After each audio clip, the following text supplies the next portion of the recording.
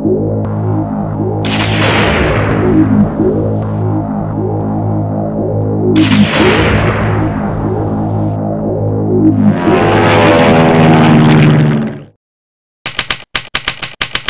everyone, it's just a short video.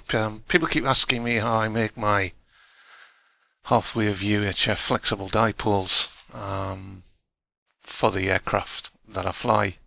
So I thought I'd put this short video together just to let people know how I go about doing it. There's a picture of the FX61 with the dipole out on the tip of the wing there right now. First of all, you need to go to the manufacturer of your UHF equipment and find out what frequency your unit's using, or what band of frequencies. So let's say, for sake of argument, you find that out and the band of frequencies is 450 to 460 megahertz. Yeah, what you do is you take the center of those and go to the site that you see on your screen now. I chose that one because it's one of the easier ones to use. There's loads of them on the internet. Use any one you want by any means. But I find this one particularly easy to use, and it will calculate a quarter of a wavelength for you. Of course, which you're going to make two legs to make a half-wave dipole. So in the top box there, you want to make sure that says, if we're taking the example of your equipment running from 454 to 460 megahertz, 455 obviously being the center, so we use that. So in the top box you'd put in 455.000. You'd ensure that the frequency designation is in megahertz, and then select measure quarter of a wavelength, and then hit the calculate button. You'll see the figures coming up in the boxes below. Depending which country you're in and what you want to work in, you'll see all the information you need there for a quarter of a wavelength. The one I use normally is the bottom one in millimeters. That's showing 164.835 millimeters, so I would use that figure. And I would then cut two pieces of bicycle braking cable.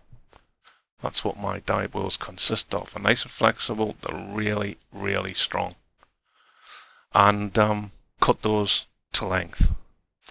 Then I use a piece of single-sided printed circuit board, and I cut out the pattern in the board that's on the screen now. The sizes, incidentally, you're not tied to those sizes. You can change those sizes to anything you want. I just put them up to give some idea. The two legs, if you like, that the dipole halves and the center conductor and the screen of the coax connect to, simply an L piece, so it makes it pretty easy.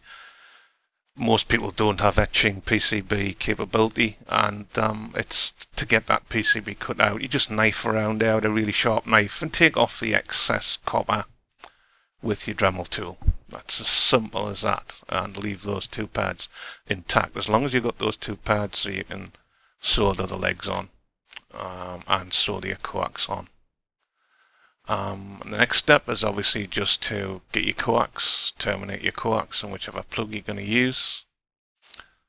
Put your coax through the two holes with zip ties, or tie wraps as we call them here in the UK, and solder the center to one side and the screen to the other, and then solder your two legs on.